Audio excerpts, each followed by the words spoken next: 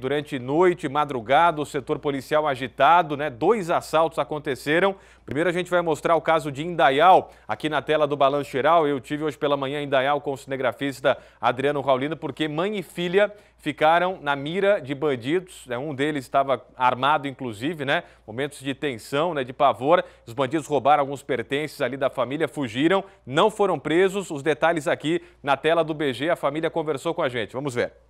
Mãe e filha ficaram na mira de 2 assaltantes ontem à noite aqui na cidade de Indaial. Nesta residência onde estamos, aqui na rua Bagé, bairro Encano do Norte, bem próximo aqui a BR-470, já quase chegando na divisa com a cidade de Blumenau. Inclusive, né, os bandidos ontem à noite, quando agiram, chegaram a deixar essa televisão aqui bastante grande, né? Eles tiraram da parte do móvel e acabaram desistindo de levar essa televisão. Esse aparelho ficou aqui deixado pelos bandidos, né? Acabaram não roubando, mas roubaram outros pertences da família.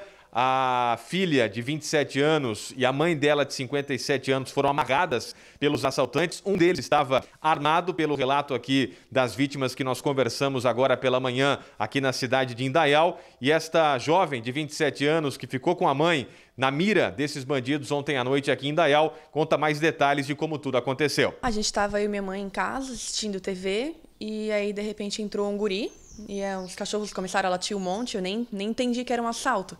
Aí depois entrou um segundo com a arma e berrou que era um assalto. Aí eles amarraram a gente com fita e botaram fronha de travesseiro na cabeça, mas aí uma hora amarrava, outra hora amarrava de novo, que eles queriam ajuda para falar onde estava o dinheiro. Ficaram andando bastante pela casa e revirando, que eles falaram que tinha cofre aqui em casa, que tinha dinheiro, mas não tinha nada, né? Aí levaram notebook, dinheiro, relógio, bolsas, joia, né, e o dinheiro ali que eu tinha. Como é que eram esses assaltantes? Você lembra de alguma característica deles?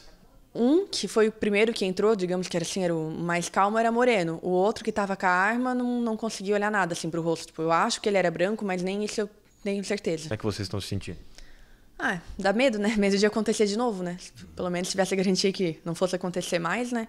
O problema é, agora parece que, ainda mais que viram que é fácil, né, de entrar, né, então dá mais medo ainda. E agora ver, né, botar alarme, botar câmera, para pelo menos fazer um barulho, né, para quando chegar alguém aí a gente saber e até alertar os vizinhos para poderem chamar a polícia, né, para não ficar na agonia aqui, né, que a gente só chamou depois que foram embora, né, que a gente conseguiu desamarrar e eu fui correndo pro vizinho para eles chamarem a polícia.